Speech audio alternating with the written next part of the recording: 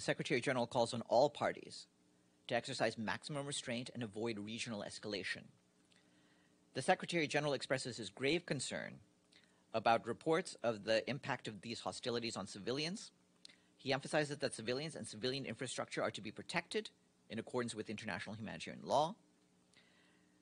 In the context of Syria, the Secretary General attaches great importance to maintaining the ceasefires agreed between the various parties and respect for Syria's sovereignty and territorial integrity, while in the context of Iraq, the Secretary General renews his strong call for all relevant parties to resolve security concerns through dialogue and with respect for the principles of state sovereignty, territorial integrity, and good neighborly relations.